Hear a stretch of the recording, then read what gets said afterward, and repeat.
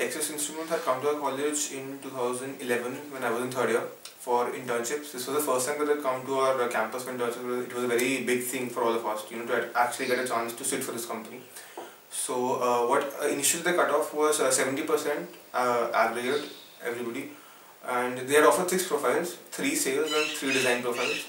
So I had sat for technical sales associate, and the paper was for 90 minutes. 45 minutes, 2 sections. One section of quant, apti, which was compulsory for every profile, and the other one was the tech paper, there were 6 different tech papers for each one profile. So you had to take the paper for which one profile you were applying for. So I had done my paper, and basically the apti questions were normal quant questions, nothing the basic CAT questions that you have. And the tech questions, they were for my profile, for the technical sales profile, they were very basic electronics, nothing too high tech, but they do expect certain amount of intelligence that you have to know something about electronics, since you are in the electronics branch. So after this written paper, I had my tech interview, I think 3 or 4 days after my written paper. My interview was at their office only.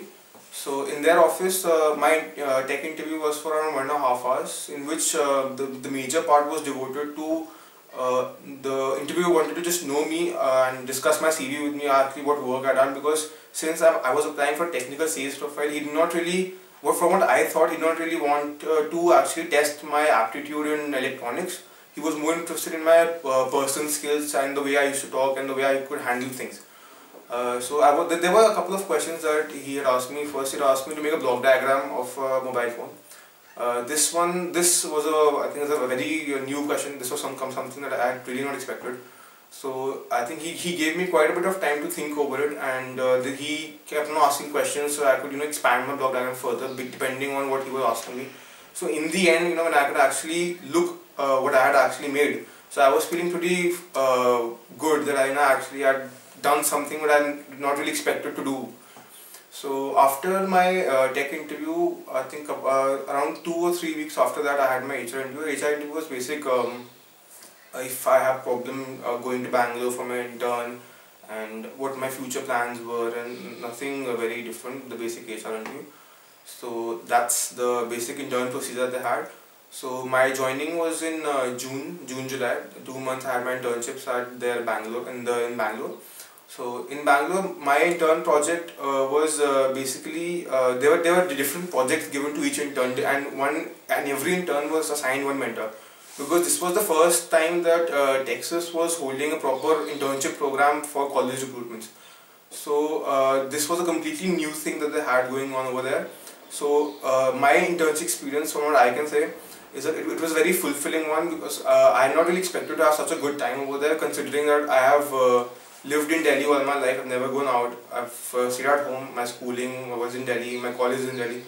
So, but those 2 months, they were, I think, the best that I had, because given the point of view and the professional attitude that they had towards their work, so it was not exactly a very, I did not feel very burdened with all the work that I had. In fact, all the work that they had given me, there was a certain amount of relaxation time also, and you could actually think over it, talk to anybody you want. The best thing about that company, what I thought, was that you don't really need to follow a protocol to actually go and talk to anybody whom you want to. You just drop them a mail, and if they reply and if they agree to meet you, you can just go and meet them. You don't need to ask 10 people before going to meet them if you can go and meet them, because nobody really is unapproachable or secluded. They're all right there waiting for you to help you. You can go and talk to anybody. Like, for example, I was in the sales profile, but that did not stop me from going to talk to the technical guys if I had some doubt. So it's not exactly if my project required me to talk to them, but if I myself was interested in something, I wanted to know that thing. So I could just contact the concerned person, take an appointment, and just go and meet him, discuss with him whatever I want to. He would not begrudge spending time with me, thinking that he's wasting his time with me, because they don't really have that kind of attitude over there. There are no offices there that you have inside their building. It's all open cubicles. So it's a very open atmosphere, very friendly environment, and I think that's one of the very major things that you need to work conducively over there. So working for 2 months over there, I was actually very satisfied with whatever I had thought would be. and that's when I really made up my mind that I really had to join this company irrespective. So that's when I really struggled to get my project work done, because so I had my intern project and I finished it in approximately 40 days. So apart from that, my mentor, the mentor assigned to me, he did not really focus just on my intern project. In fact, he helped me cover all these aspects of DI sales. So it's not that I was restricted to doing what I had been assigned to do. I had the freedom to choose if I had to do something apart from that. So there were a ton of things that I had learned which were not a part of my project, but there was something that I was invariably taught by my mentor and my manager. So I would, I think that's one thing that was very appreciable about them, because they never really focused, or they were never really thought that I just have to finish my project and go. They were not like that. All they actually wanted me to utilize those 7 weeks that I had and get the most out of those 7 weeks.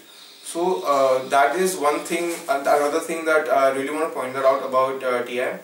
And one more thing is that their internship program, since it was the first time, there were a lot of feedbacks and everything. So given all those feedbacks, all the mentors, all the interns, they were asked for the feedbacks and what changes they would like. So it was all very friendly with everybody. There were no compulsions to do anything. So getting back to the PPO, what they really expected was, in sales, in the TSA profile, they don't really expect you to know a lot of tech, because they don't really require you to know a lot of tech, because in sales you have your technical support team also. So it's not something that it's not something that they don't really know, or they expect you to know everything, because that's not really a part of your job. What your job requires you to do is you need to go and talk to your customers, maintain those relations, be cordial with them. So that's the sort of thing that a technical sales associate needs to have. So it's not really just mugging up all the facts and studying them and getting through the written down, but not clearing technical interviews and everything.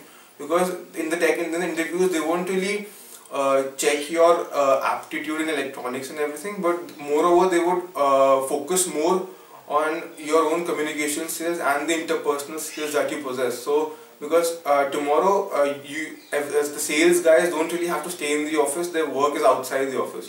So if outside the office you know how to conduct yourself, because you will be the face of the company, the customer will be dealing directly with you.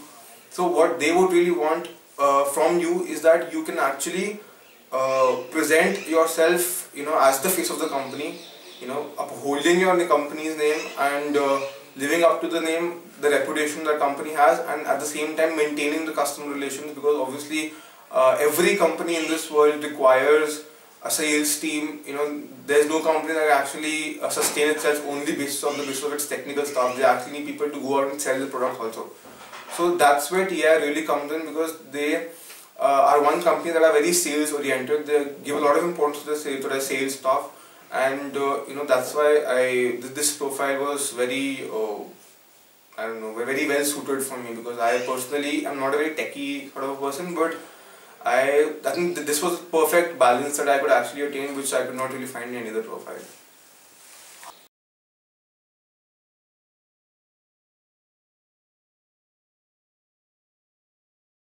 Some tips that I would actually want to give out to the future TSA people who actually aspire to be a part of this profile is that don't just concentrate on mugging the electronics and everything, because if you actually are interested in sales, and you really have to be interested in sales to crack it. So if you are interested in sales, apart from the tech aspect, you really need to focus on your communication skills and the way you talk, the way you handle yourself, your presentation skills, so that because those are the skills that will actually help you get through this profile. Because as I said earlier, all the TSAs have the technical support. It's not something that they cannot do without. But apart from but what they actually require, what is actually absolutely necessary for this profile, is to to actually know how to talk, to behave, to manage yourself basically in a professional environment. Because at the end of the day, being a part of the sales team, any sales team in fact, for that matter, not just TI, any sales team, you want to be a part of any sales team of any company, all you have to do, you actually just have to maintain your customer, your clients. You have to maintain the clientele that your predecessors have handed over to you. So it's a very big responsibility. It's not something that can be taken lightly and or for a joke. So I would suggest that if anybody actually is interested in this profile, that they should just stay focused and try and improve their communication skills and implement them as much as they can in their day-to-day life. So, and all the TSA interns, and if you are in there, so TI is a very open and a very friendly company. You do not have to fear anybody or anything. There is nothing to be afraid of, because all of them, and literally mean all of them, are there to help you, to guide you through it. So what I would suggest is, once you're there, work diligently, because there's no substitute for working. Work diligently, but at the same time relax. There's no pressure on you. Nobody will be badgering you about your project and asking you to do it right now.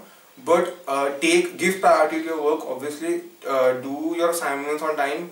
But at the same time, try and talk to as many people as you can, because that will only enlarge your perspective for, if God forbid you're not given a PPO, but in the future it will only help you by talking to people who have actually been working there 5 years, 10 years, 15 years.